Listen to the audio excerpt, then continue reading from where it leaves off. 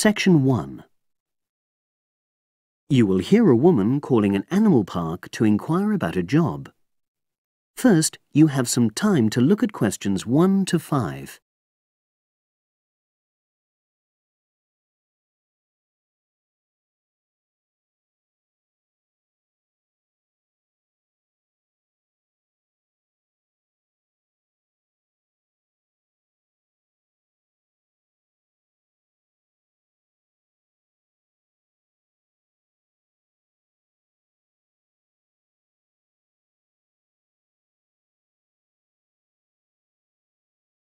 You will see that there is an example which has been done for you.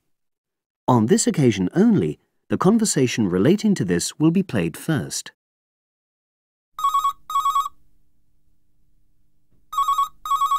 Pinder's Animal Park, hello. Oh, hello. I'm ringing to ask whether you have any jobs available. What sort of work are you looking for? Is that permanent or part-time or...? Actually, I'm just looking for temporary work. I'm a student. Oh, right. I'll just get a form and ask you a few questions. The woman says that she wants temporary work, so temporary has been written in the space. Now we shall begin. You should answer the questions as you listen, because you will not hear the recording a second time. Listen carefully and answer questions 1 to 5.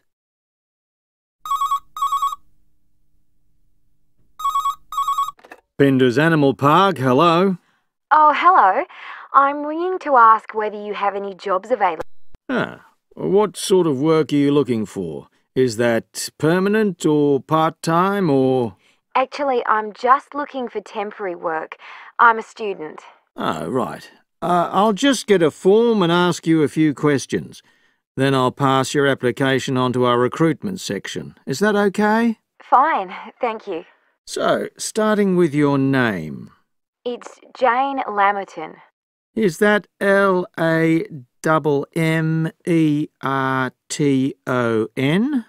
There's only one M in it. Oh, right. And your address? It's 42 West Lane. Right.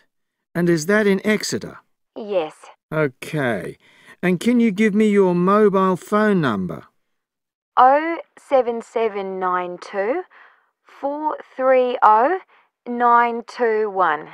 Right. Now, the next thing is, when are you available to start work? I finish college on the 8th of June. That's in 3 weeks' time. But I can't start work till the 11th because I've got a hospital appointment on the 10th of June. No problem. Now, I need to ask you a few questions about the type of job that might be suitable. Do you have any particular kind of work in mind? It doesn't necessarily mean that you will get work in the field that you want, but I can record your preferences. Well, I'd do anything. And I have worked as an assistant animal keeper before, when I was still at school. But I'm studying at a catering college now, and I'd really like to get some experience as an assistant cook if possible. Right. So that's your first choice. Have you done that kind of job before? No, but I've helped my aunt sometimes. She runs a cafe in Exeter. Would you say you've got any relevant skills then? Well, I'm used to using the kind of equipment you usually find in a kitchen. Before you hear the rest of the conversation, you have some time to look at questions 6 to 10.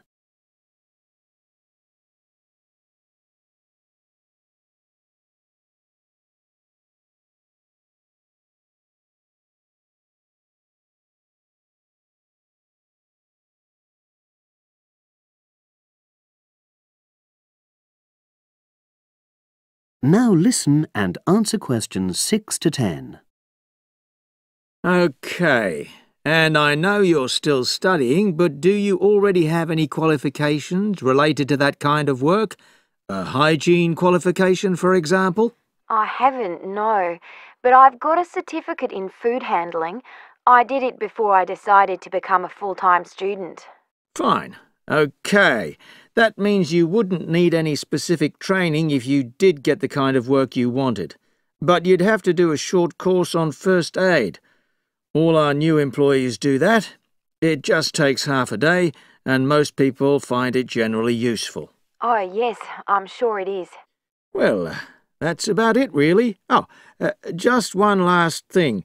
Can you give me the name of someone who would give you a reference, like a previous employer or... Oh, yes. You can put Dr. Ruth Price. OK. Is that one of your college lecturers? She's my college tutor. She's known me for over 2 years, and I'm sure she wouldn't mind. In fact, she's given me a reference before. Fine. We'd probably contact her by phone. Do you happen to know her number? I've got it on my phone, yes. It's 0208 685 114. That's a landline. Good. Well, as I say, I can't promise anything, but I'll pass your application on, and you should hear in a few days. Is there anything else? Just one thing. I suffer from a particular type of colour blindness, and sometimes employers have to make special arrangements for that. OK, I'll make a note of that. It won't be good that you've made us aware of it. You can provide us with more details if you're offered a job. OK. Thanks very much. Bye. Bye. That is the end of section 1. You now have half a minute to check your answers.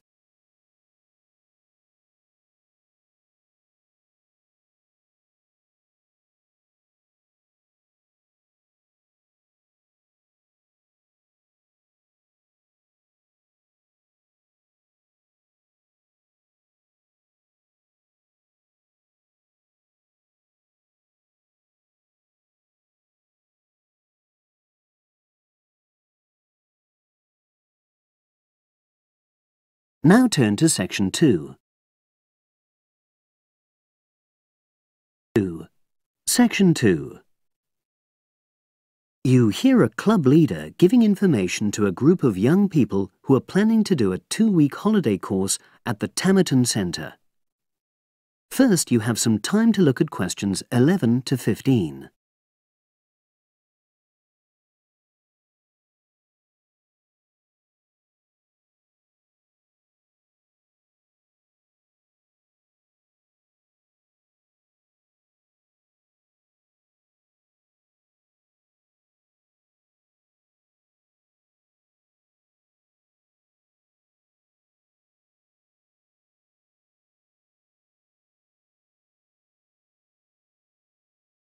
Now listen and answer questions 11 to 15. Hello, everyone. I've been asked to talk to you this afternoon about next month's trip to Tamerton Study Center for the 2-week course. Now, some of the things I'm going to say you may have already heard or read about, but I think it's important to emphasize a few key points. First of all, it's worth reminding you why Tamerton was set up in the first place, in the late 1960s. That was really before all the concern with preserving the environment, which everyone talks about these days. The idea was simply to get people out of the cities and into the country, and to find out that just being outdoors can be very rewarding. This is not going to be a holiday in the usual sense. It's called an adventure course because you'll really be stretched to your limits, but that in itself can be a positive thing. The group I took last year, for example, said that although they actually felt pretty weak and exhausted all the time, it really made them learn a lot about themselves and increased their confidence. And in the end, that's the most important thing. Now, all of you knew about policies at Tamerton before you signed up for it, so you know that in many ways it's quite old-fashioned. You don't have a lot of choice in what you do. But something which I think makes the place so special is that you get to try so many different things every day. For instance, one day you'll do climbing, and the next you'll be surveying rock pools. It's not intended that you become an expert in any of them, It's more like a taster, which you can follow up if you want. And there isn't a lot of free time. Organized activities and talks, etc., go on until 9 p.m., and lights go out at 11 p.m. There are table tennis tables with all the equipment and board games, though I have to say the pieces often go missing, so it's a good idea to take your own. There's a DVD player with a good selection of films suitable for this age group, so don't take yours. Bedtime at 11 p.m. is strictly enforced, and there's a good reason for this. You're all under 18, and we organizers need to know that all group members are accounted for in the house as we close for the night. And of course, you'll be so exhausted anyway that you'll be too sleepy to want to cause any trouble. Now you have some time to look at questions 16 to 20.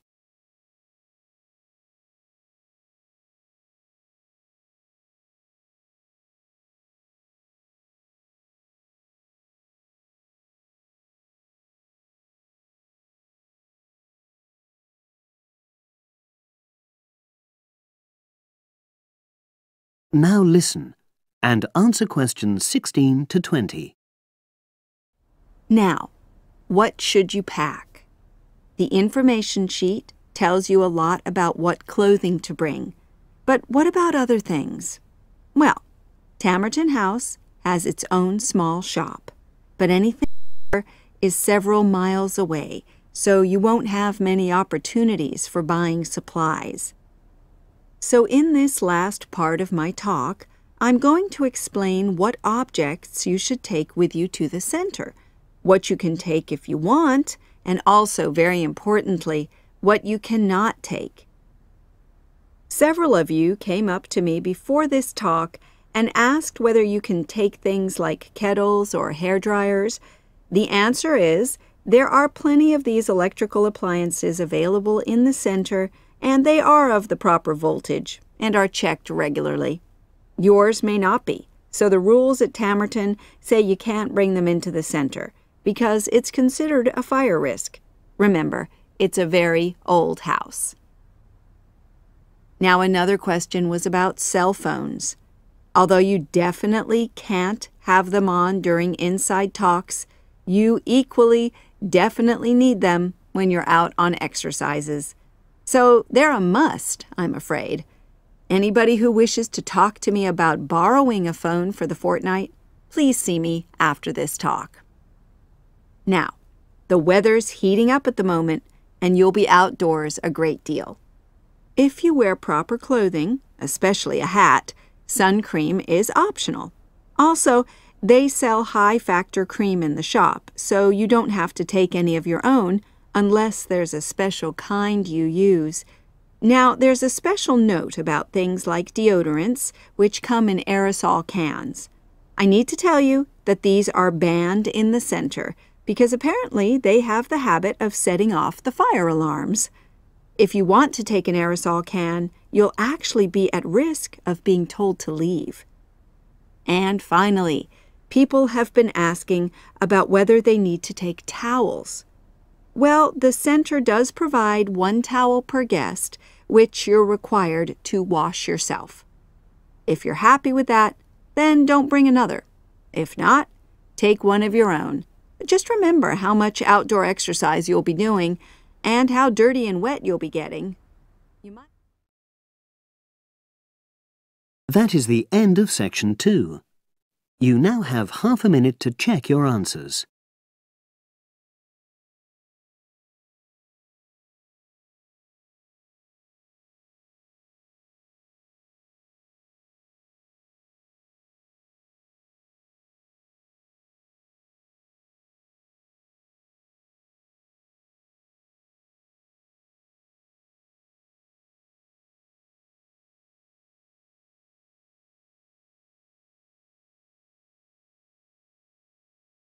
Now turn to section 3.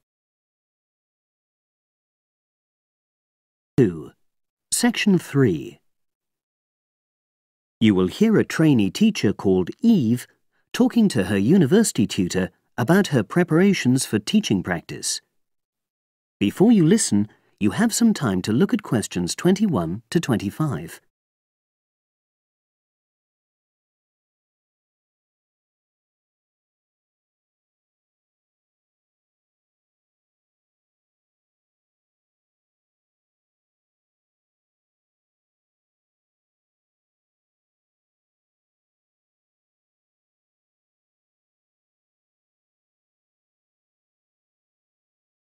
Now listen and answer questions 21 to 25.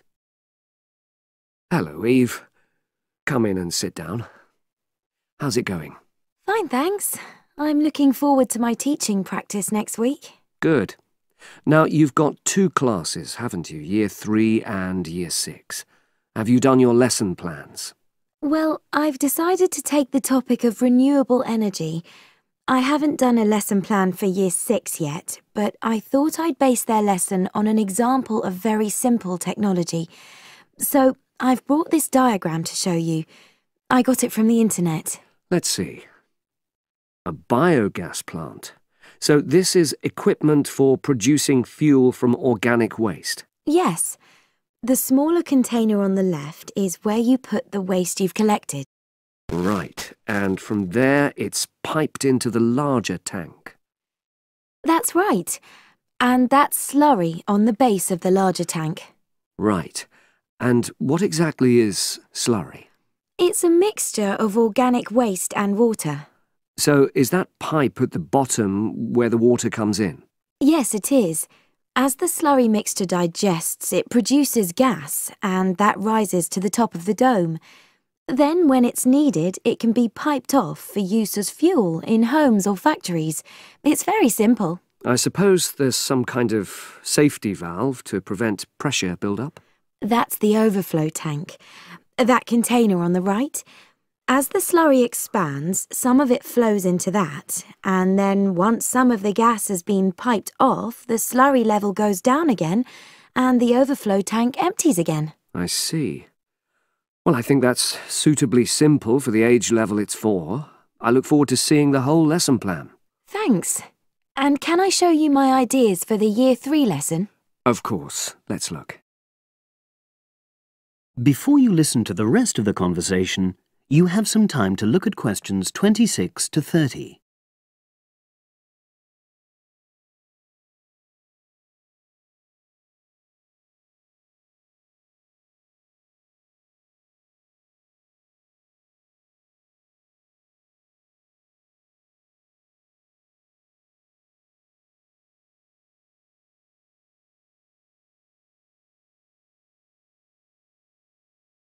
Now listen and answer questions 26 to 30. I thought I'd introduce the topic by writing the word energy on the board and reinforcing the spelling and the pronunciation.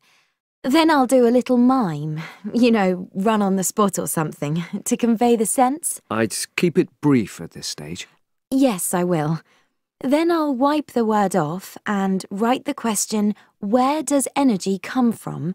And see what the pupils come up with. Fine. I'd suggest that you just brainstorm at this stage and don't reject any of their suggestions. Yes, that's what I was going to do.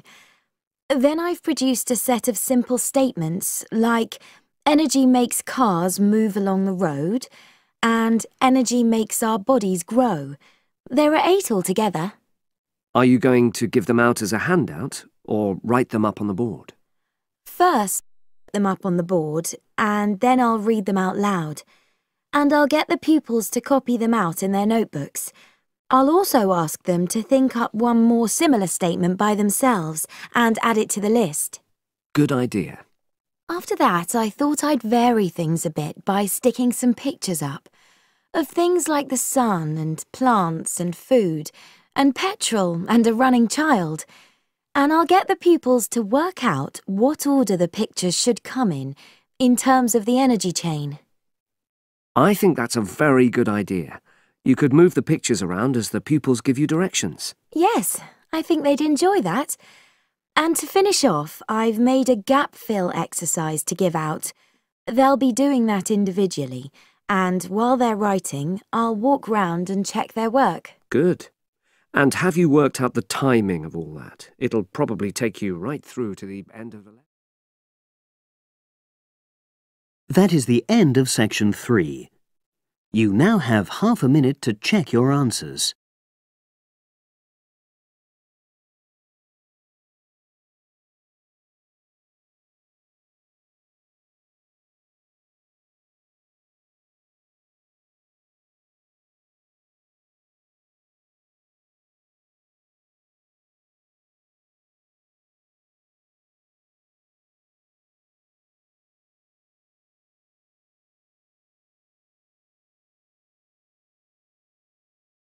Now turn to section 4.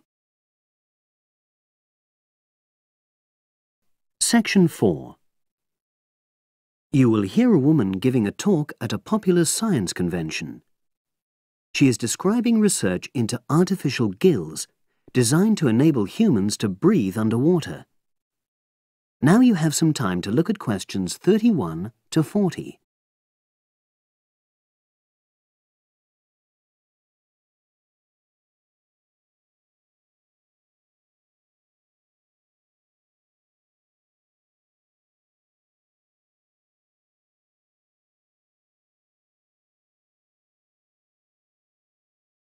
Now listen and answer questions 31 to 40.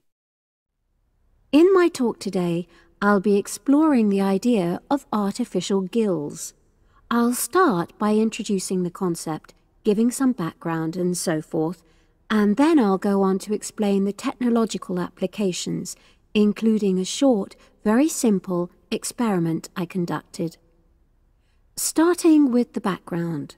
As everyone knows, all living creatures need oxygen to live. Mammals take in oxygen from the atmosphere by using their lungs, and fishes take oxygen from water by means of their gills, which of course in most fishes are located either side of their head.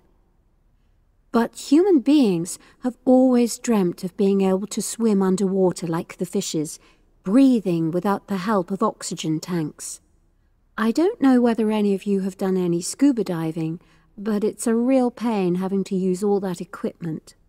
You need special training, and it's generally agreed that tanks are too heavy and big to enable most people to move and work comfortably underwater. So scientists are trying a different tack. Rather than humans carrying an oxygen supply as they go underwater, wouldn't it be possible to extract oxygen in situ? That is, directly from the water while swimming. In the 1960s, the famous underwater explorer Jacques Cousteau, for example, predicted that one day surgery could be used to equip humans with gills. He believed our lungs could be bypassed and we would learn to live underwater just as naturally as we live on land. But of course, most of us would prefer not to go to such extremes. I've been looking at some fairly simple technologies developed to extract oxygen from water, ways to produce a simple, practical artificial gill enabling humans to live and breathe in water without harm. Now, how scientists and inventors went about this was to look at the way different animals handled this. Fairly obviously, they looked at the way fishes breathe, but also how they move down and float up to the surface using inflatable sacs called swim bladders. Scientists also looked at animals without gills, which use bubbles of air underwater, notably beetles.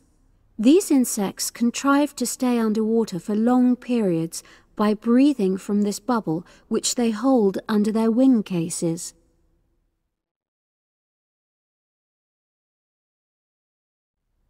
By looking at these animal adaptations, inventors began to come up with their own artificial gills. Now, making a crude gill is actually rather easy, more straightforward. You take a watertight box, which is made of a material which is permeable to gas, that is, it allows it to pass through inwards and outwards. You then fill this with air, fix it to the diver's face, and go down underwater. But a crucial factor is that the diver has to keep the water moving so that water high in oxygen is always in contact with the gill, so he can't really stay still. And to maximize this contact, it's necessary for your gill to have a big surface area. Different gill designers have addressed this problem in different ways, but many choose to use a network or lattice arrangement of tiny tubes as part of their artificial gills. Then the diver is able to breathe in and out. Oxygen from the water passes through the outer walls of the gill, and carbon dioxide is expelled. In a nutshell, that's how the artificial gill works. So, having read about these simple gill mechanisms, I decided to create my own. I followed the procedure I've just described, and it worked pretty well when I tried it out in the swimming pool. I lasted underwater for nearly 40 minutes. However, I've read about other people breathing through their gill for several hours. So the basic idea works well, but the real limitation is that these simple gills don't work as the diver descends to any great depth because the pressure builds and a whole different set of problems are caused by that. Research is being done into how these problems might be overcome, but that's another story, which has to be a subject of another talk. Despite this serious limitation, many people have high hopes for the artificial gill, and they think it might have applications beyond simply enabling an individual to stay underwater for a length of time. For example, the same technology might be used to provide oxygen for submarines, enabling them to stay submerged for months on end without resorting to potentially dangerous technologies such as nuclear power. Another idea is to use oxygen derived from the water as energy for fuel cells. These could power machinery underwater, such as robotic devices. So, in my view, this is an area of technology with great potential. Now, if anyone has any questions, I'd be happy to answer. Yes, lady at the back. That is the end of section 4. You now have half a minute to check your answers.